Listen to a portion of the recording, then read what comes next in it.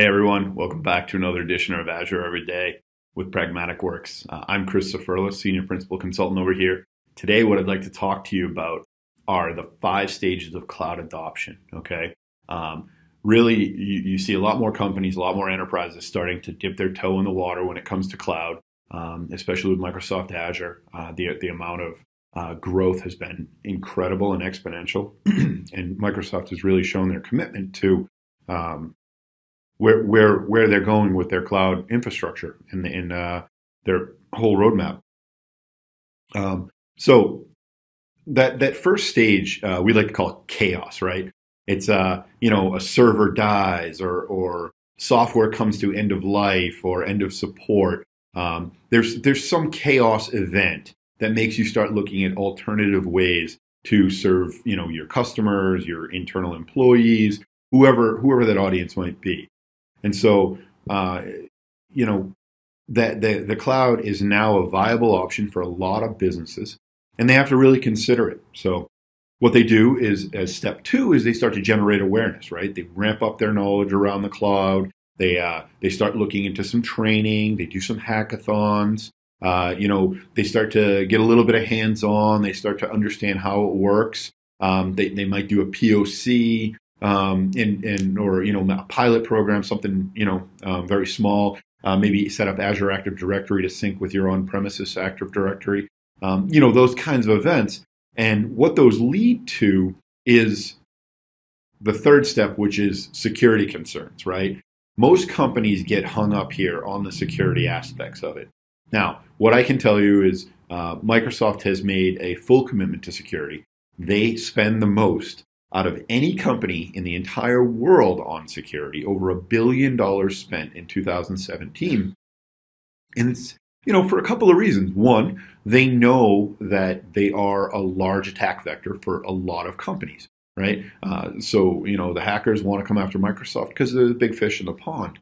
But also, they know that it's a requirement for customers. So they've gone so far as to get 72 government and standardization certificates, whereas the next competitor is Azure with AWS with only 44. So you can tell that Microsoft has really made a commitment to this.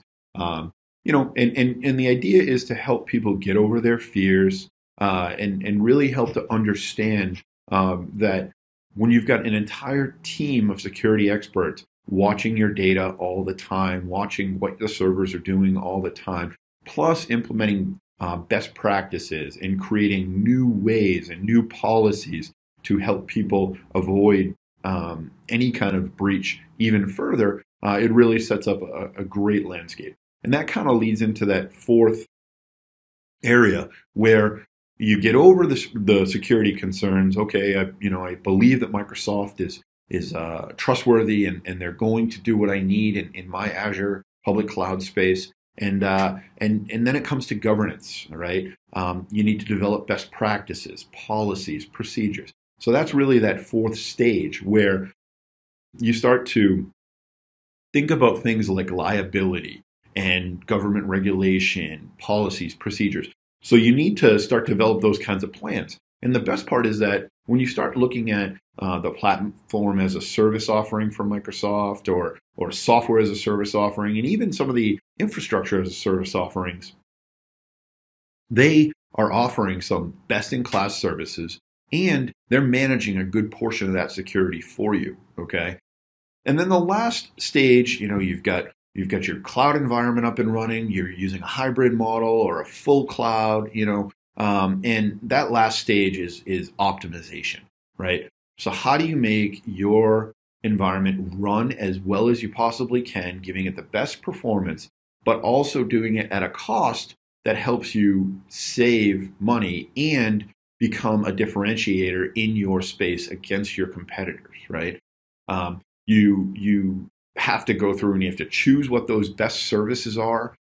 You need to optimize those servers that you're using to minimize the cost and the expenses. You have to constantly keep an eye on them to make sure that you're not above or below the threshold that you want those servers to run at. Do you need to run 6 cores all the time when you're only using 2 cores for 2 hours a day and you're only spiking once a day, right?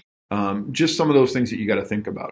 And that would really be that last stage. Once you've got a full platform deployed, now you want to optimize that and make sure that you're not overspending and you're running as optimally as you can. We are helping out a lot of customers with questions like around all of these topics, and we're really happy to help out. So if you have any more questions or you'd just like some more information, feel free to click the link below, get in touch with us here at Pragmatic Works, and we're more than thrilled to help you out. Have a great day. Thank you.